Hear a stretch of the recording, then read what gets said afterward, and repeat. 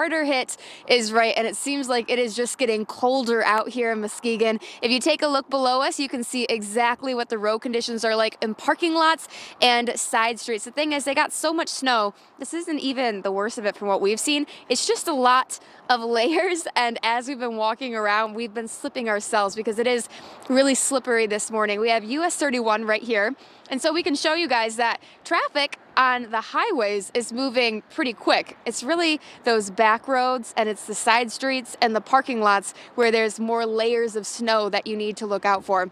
We have that, we have the US 31 right there, and then the overpass as well. You can see when cars are going by there, they're a little bit slower, taking their time because once again, those slick conditions. We did speak with Muskegon County, the road team this morning, and they said they are working with sand, they are working with salt, they are scraping the roads, and here's exactly their plan for the next couple of days. With the temperatures, the wind, it's going to be primarily scraping. We're not going to be using a whole lot of material.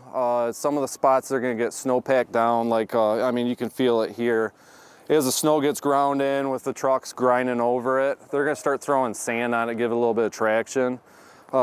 There's not going to be a whole lot of salt down. You're not going to see bare, clear roads until we get sun and warmer temps. So the guys are going to be going around in circles just trying to keep roads as open as they can. Yeah, so you guys just heard it there. Mike, Deanna, the road commission, they are working with salt. And it's funny because photojournalist Seth and I, we feel like we're a little salty this morning as well, right? We are the team in the coldest conditions in West Michigan. And you guys, you're inside. So if you can take a look right here, Mike, Deanna, can you guys make that out? That's a message for the two of you. What does that say? This is, I can't read. Hope the studio is warm. Yep. It is, Sarah. Yes, it is warm. Yep. We appreciate Thank you. you for I'm your so coverage. happy for you. Yeah. Well, she had tacos yesterday, right? That's so right. That's what you get. That's it. That's what you True. get. There Okay. you go. All right, now we're even. Fair. There we go.